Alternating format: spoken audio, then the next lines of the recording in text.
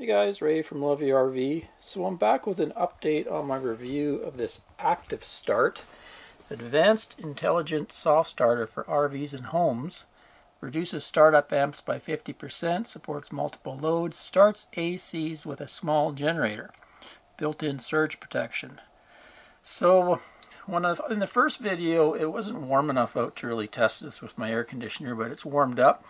So first we're going to give you a listen to it starting the air conditioner without the soft starter and with the soft starter in an RV park. And then I've gone out boondocking and I've tried the soft starter with various units that I have. I have a 2000 watt generator and I have a 2400 watt portable lithium power station and also have a 3000 watt inverter. So I'll let you know how it performed trying to start my air conditioner. My air conditioner is a Furrion 14.5 kBTU, kind of in between the 13.5 and the 15. So we'll see how it performs. And I'll come back and we'll get a look inside this, see what's inside this box, and then kind of give you my likes and dislikes. So let's go.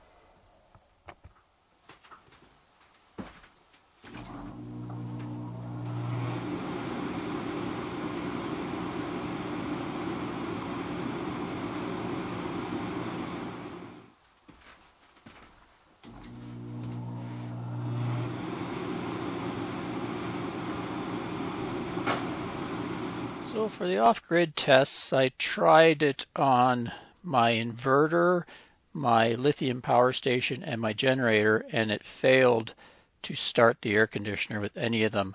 Now for the test, I just hooked up the cord coming out of the RV, the power cord.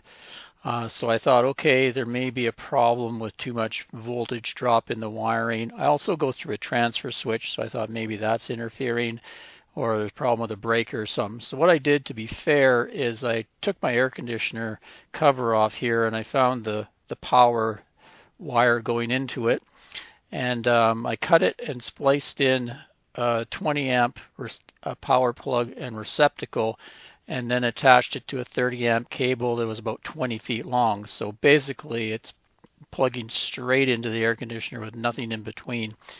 And here was the results. First up was the EcoFlow Delta Max, which has a 2400 watt inverter with a 5000 watt surge. It, during startup attempt, just shut down. I tried all the different options they have in the app. The ActiveStart app has various options: small inverter, 2000 watt inverter, 2000 watt generator, 3000 watt, and it did the same thing. Basically, the inverter on the Flow Max EcoFlow just shut straight down. Next up was my little generator. I have a 1600 watt generator with a 2000 watt surge. Your typical thing, they call them a 2000 watt generator. And I put it in, I tried it in econo mode and full RPM, and I got the same results. This is what showed up on the screen. Air conditioner didn't start. The generator actually kept running, but this thing shut down. You see it went kind of crazy with all the amps there, and then this NAN showed all up there.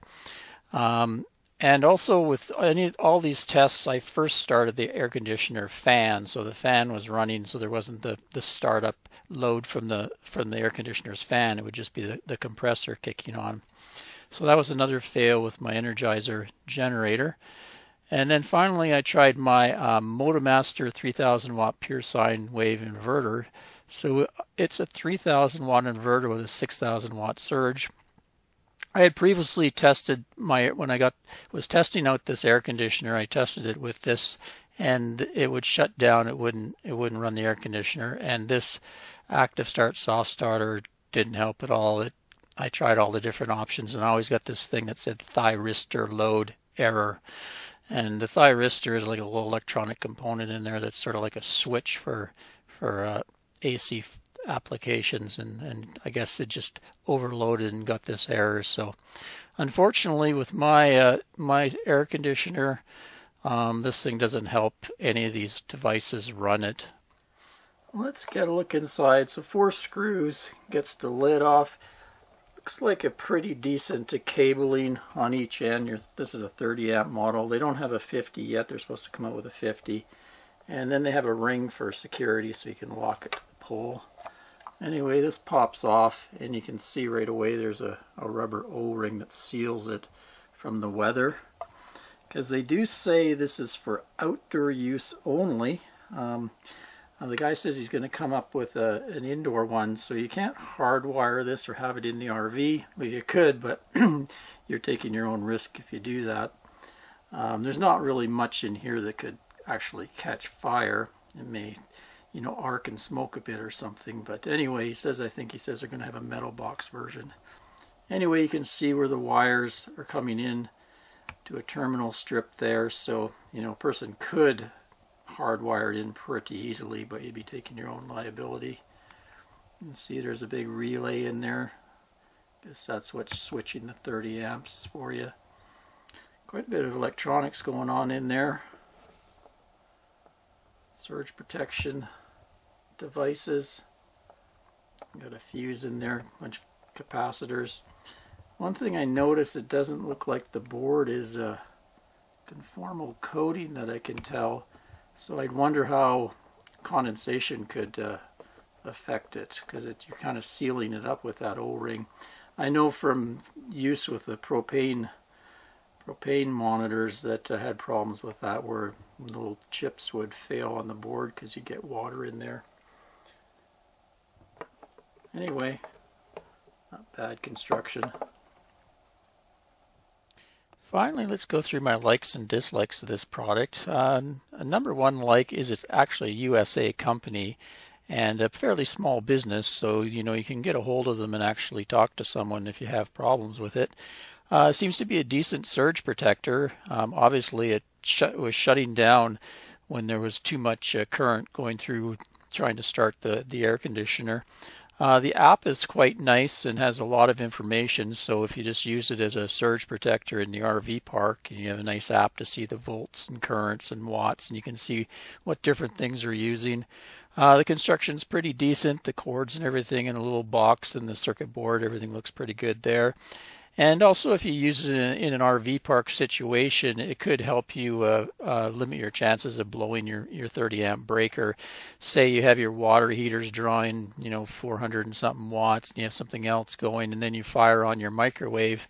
It could blow the breaker, but because this thing has sort of this soft start function, it would reduce the load of the microwave, so you'd have kind of a little bit more capacity before it would blow the breaker.